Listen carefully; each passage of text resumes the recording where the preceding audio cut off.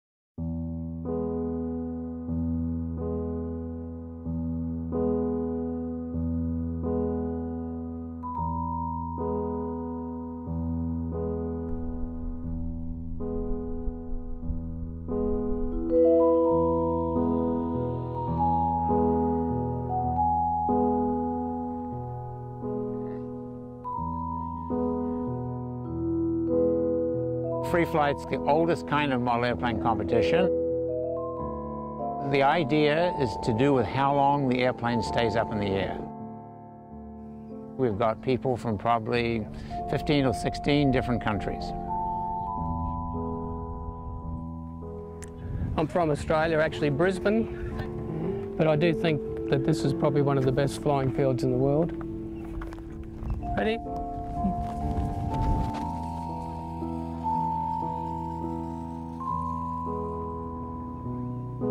It's a good one.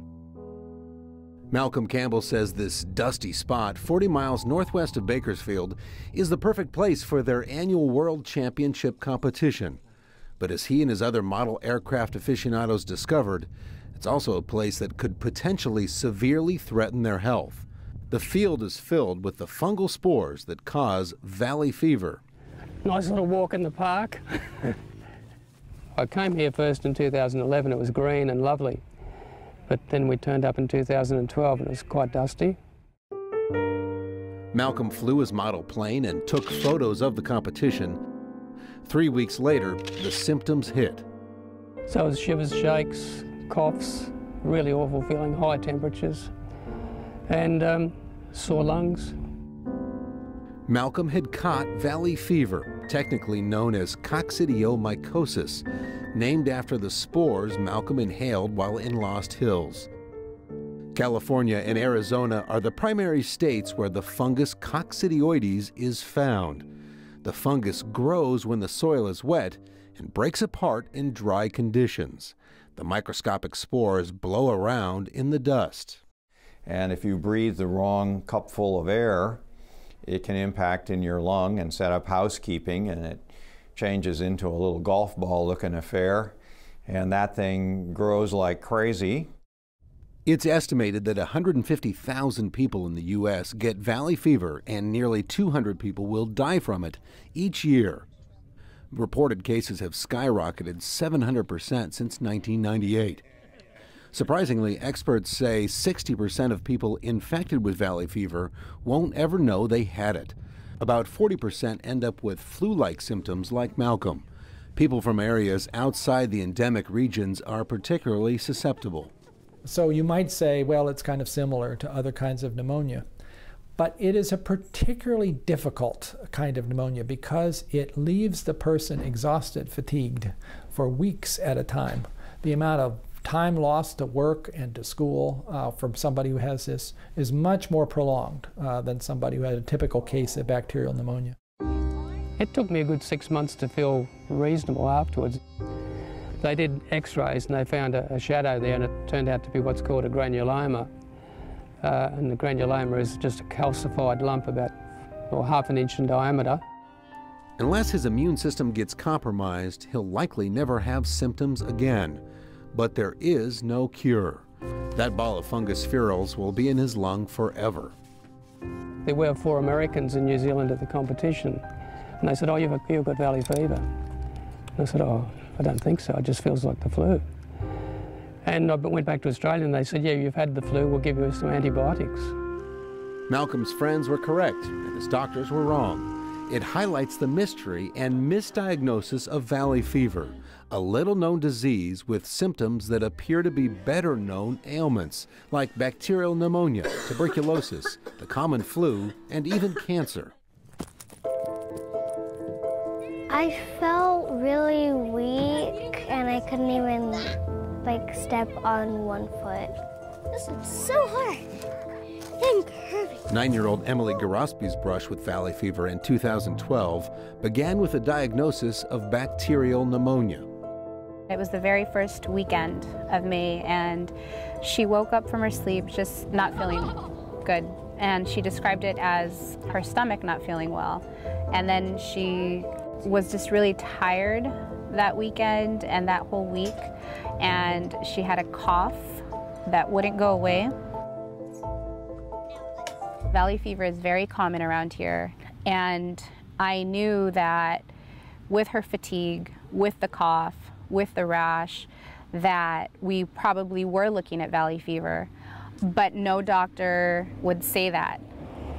When we took her back again, finally there was a doctor that said, this isn't pneumonia. But he knew just by looking at the spot on the x-ray, he recognized it right away that it was valley fever. Valley fever was first discovered in Buenos Aires in the late 1800s, and then a few years later in the San Joaquin Valley. In 1938, researcher Ernest Dixon made the connection between the fungal disease and what was then a mystery illness impacting people in Central and Southern California. In the 1940s, more than 250,000 soldiers in the Western Flying Training Command were tested as part of a study, leading to much of what is known about the disease today. I kept on asking my mom, why did valley fever pick me? And she didn't know the answer. I guess I breathe and it just went in my lungs. Emily and Malcolm fall into that 40% of people who come down with symptoms but are able to keep the fungus in check in their lungs. But for others, the cocci fungus does not stay put. It can spread to other parts of the body, causing everything from skin lesions to serious joint pain or worse. And if it spreads, particularly if it spreads to the brain or the meninges that cover around the brain, then that is a disease that is going to have huge consequences for that person for their entire life. I like to say, come speak to me. I got a story for you. I literally felt like I was actually dying, and for someone who's never had any health problems, I've never felt that feeling of being so sick. But I was pretty sure, whatever this is, it's not pneumonia and I am dying. Gina Potter didn't know it at the time, but while she was treated for bacterial pneumonia, the valley fever fungal spores were ravaging her body. She did know something was very wrong. I asked my family member to take me to the emergency room again, and when I went, I whispered to her, make them do a chest CT, which is a CAT scan of your chest. Make them do an MRI of my brain, knowing I work in the medical field, so I just knew what they needed to do, but they weren't doing it. And I said, make them. And I said, if you have to scream at them and yell at them, and you have to be mean, I don't care, do it, and make them admit me. Gina had what's known as cocci-meningitis. The fungus had spread to her brain. For an unlucky 3 to 5% of valley fever victims, the spores spread or disseminate to various parts of the body. The results can be debilitating or deadly. It has disseminated all through your body. Your bones, it's in your bones, it's created blockages in your spine and your spinal cord. It's in your ears, and they said to me, it's also behind your eye sockets, and you have about hundreds of hemorrhages in your eyes right now, and you will be going blind unless we can stop it. They had the treatments that they gave her, and for some reason they were always scheduled late at night, and I don't even remember what the heck it was. It was the most evil stuff I've ever seen. That evil stuff was the powerful antifungal medicine amphotericin B, injected directly into the brain. When they injected it, immediately after, my whole body is just shaking, like It was tremors, just uncontrollably. And you just start burning up. You feel like you're actually in a fire. And it was horrible. And I was begging for help, and there's nothing they could do to even relieve those things. You don't really think in depth what she's going through until you've actually seen, you know, her in person, or see her in the bed and see that she's got her shades on because the lights are bothering her, and her so much swelling in her brain that she's seeing things. You know, it's sad and it's scary. Yeah, and especially with her personality so spunky and festive and crazy, and then just to see her just barely being able to walk, and it's hard. I had a radiologist tell me, get ready to tell your friend goodbye. And that he had never seen a case so severe. So. And you are in the medical field. Yes. So when someone tells you that, you take it seriously. Yes. But valley fever in its early stages isn't always taken seriously, even in communities in Arizona or California's San Joaquin Valley, where the fungus is found throughout the soil. What they've heard is, oh, it's just like the flu and your immune system can fight it unless your immune system is low. That's not always the case. There are very healthy people who get it and can't fight it off. Kathy Terrell's brother Max was a healthy, active 56-year-old who contracted valley fever. It was misdiagnosed as tuberculosis and spread throughout his body. He died 5 months later. It's horrible to watch. I would not wish it on Osama bin Laden himself if he were alive. I would not wish this disease on anyone. It's that bad, huh? It's that bad. For those few people that are going to get severe illness, the faster they get the correct diagnosis, they have the better chance of having a better recovery rather than a prolonged recovery if it takes 2 or 3 months to get the diagnosis. Unfortunately, a lot of those patients are misdiagnosed for months with bacterial pneumonia or other causes of pulmonary disease before KVIE is considered the etiology of their symptoms, and by then they're referred to infectious disease or one of the pulmonary specialists and treated for KVIE. Misdiagnosis is just one of the challenges of valley fever because people respond so differently to the disease and antifungal drugs can have negative side effects. There's actually disagreement on treatment. We treat basically almost everyone, whereas in Arizona they're more selective. They try and look for people that seem to have risk factors for doing poorly before they initiate therapy. We don't have data that proves whose approach is actually best. We don't even know if early treatment alters the course. We've long speculated that, but it's never been proven in a randomized trial the way we know that bacterial pneumonia responds to antibiotics, patients get better faster. For KVIE, some people think that early treatment actually may alter the immune response enough that symptoms are prolonged. I'm half Filipino. My dad was born and raised in the Philippines and moved to Chicago, met my mother, they got married and had me. One thing valley fever experts do know, people like Jerry Galang are more likely to get a worse case of valley fever. The disease attacks non-Caucasians, especially Filipinos, at a much higher rate. I was doing some yard work with using a bobcat moving dirt, and so I was covered in dust in Simi Valley, California, for about 2 days, and 3 weeks later I was attending a computer class in Irvine, and all of a sudden I was getting stabbing pains in my chest, like someone sticking a knife in with every breath I took. It's sort of what we call the innate immune response, and that's a pre-programmed immune response. And what that pre-programmed means is it's not something you've been vaccinated, it's not something your body has ever even seen before, but it's the way your body deals with new exposures. And we found that that's quite different for different people. And that's probably a product of what historically entire ethnicities were exposed to. Today, Jerry is in San Diego visiting Robin Smith. Robin is also a valley fever survivor. I was in a coma for 10 days, not expected to survive. The doctors, of course, didn't communicate that directly, but it was later told to us that my odds of survival were 1/10 of 1%. KVIE meningitis nearly claimed his life and took away the use of his legs. Today, Robin is a coordinator of disabilities for the San Diego Padres. I was so proud of Robin. Robin. There's another thing that affected me is my brain is a lot of dead spots in there and I get a loss for words. But I was applauding Robin on his ability to get past it and get a job and be a productive citizen. In my case, I lost so many brain cells, the field I was in, I was not able to go back to work. I sat at that computer and it's gone. It truly is gone.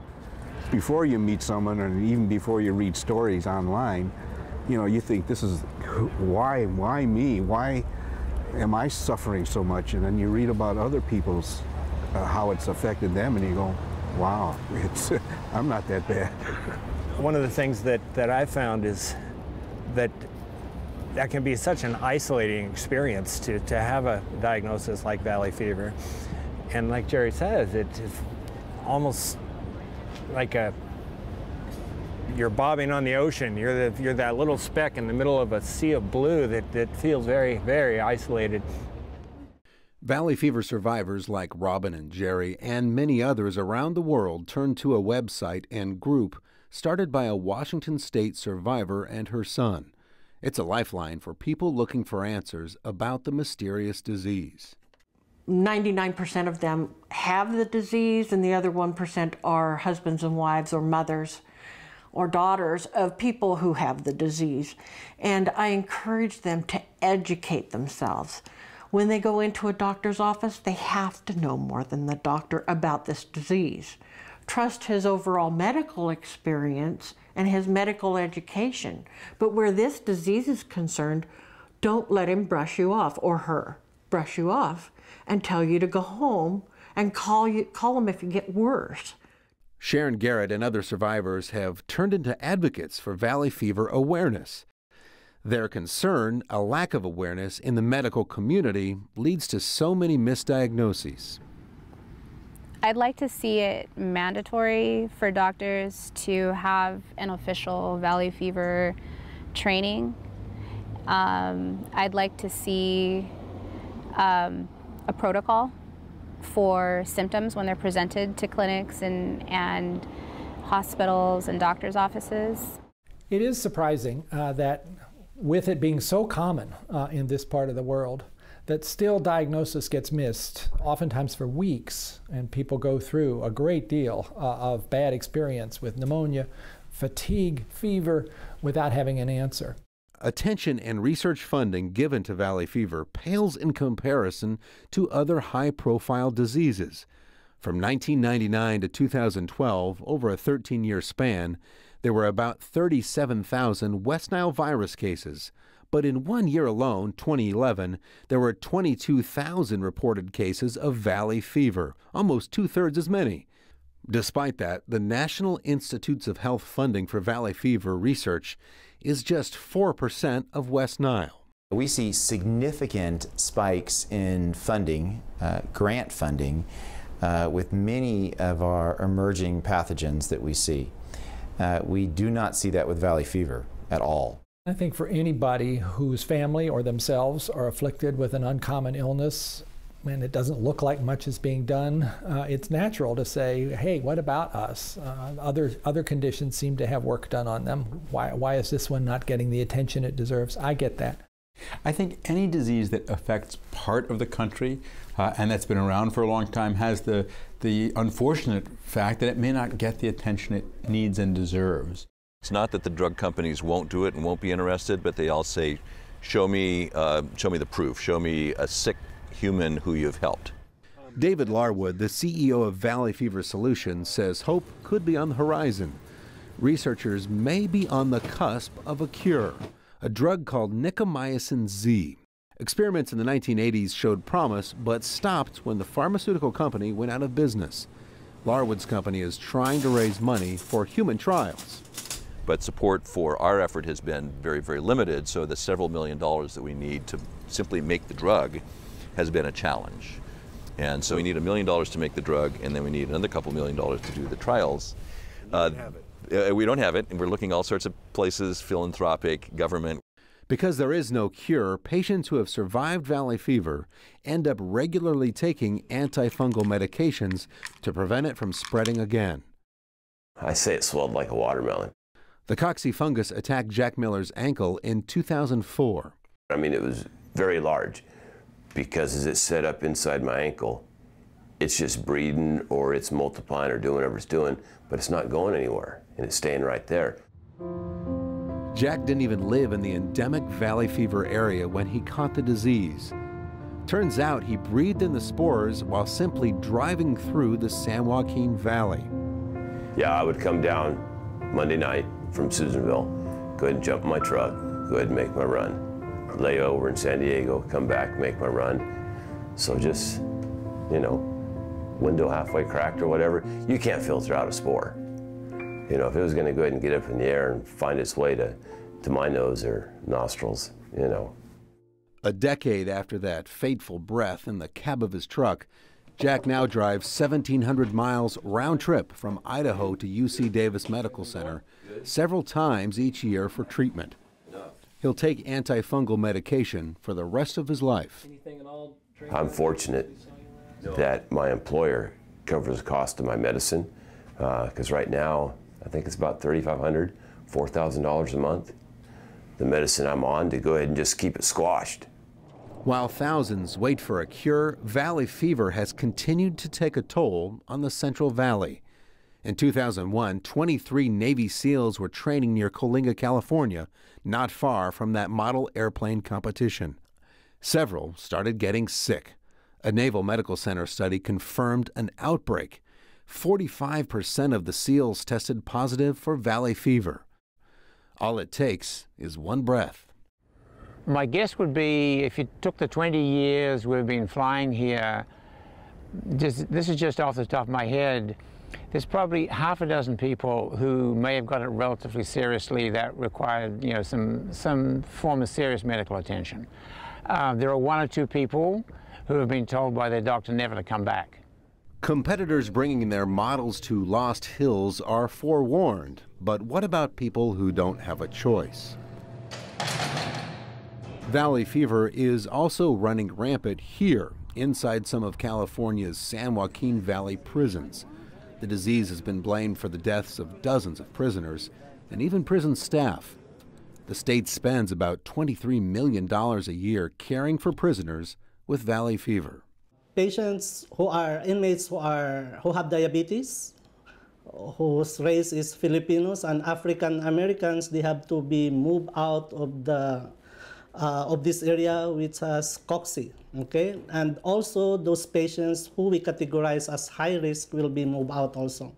In World War II, German prisoners were even transferred out of the area to avoid violating the Geneva Conventions governing prisoner treatment.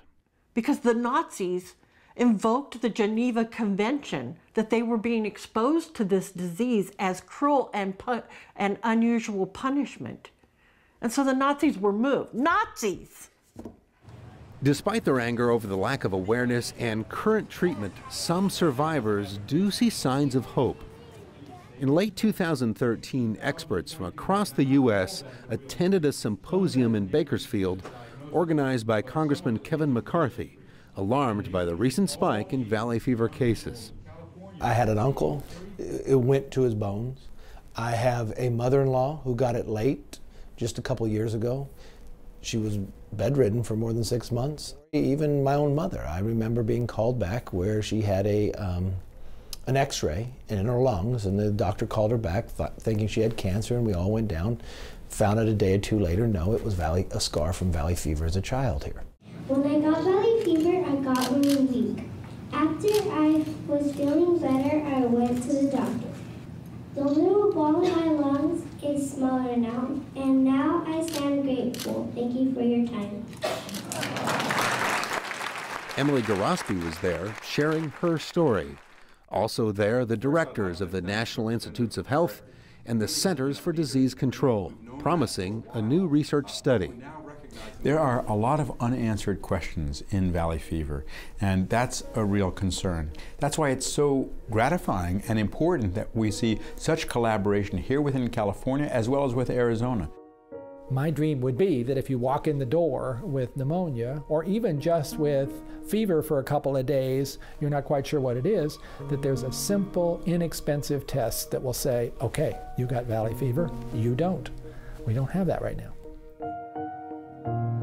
Until there's a medical breakthrough, there's little that can be done to eliminate this danger in the dust. For its victims, its survivors, and their loved ones, it's about waiting, hoping, and warning others. I call this my really slow near-death experience. It usually happens in a flash, and mine is spread out over decades. So, yeah, I feel like it's stolen my life. It scares me to death. It really does. If you breathe, you're susceptible to valley fever. It's essentially what it comes down to.